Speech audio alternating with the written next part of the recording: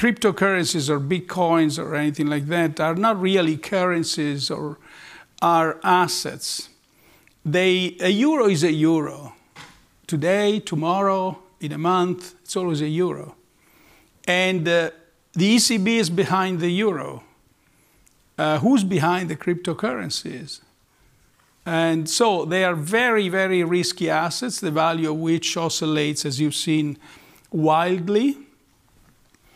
At this point in time, they are not significant enough in their entity that they could affect our economies in a macro way.